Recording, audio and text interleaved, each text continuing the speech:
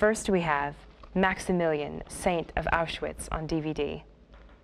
The gripping story of Saint Maximilian Kolbe is brought to life in this one-actor film by Leonardo de Filippis.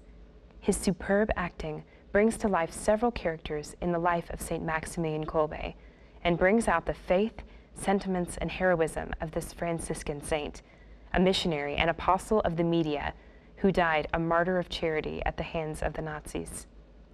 Beautifully directed for the screen, the movie features a breathtaking musical score.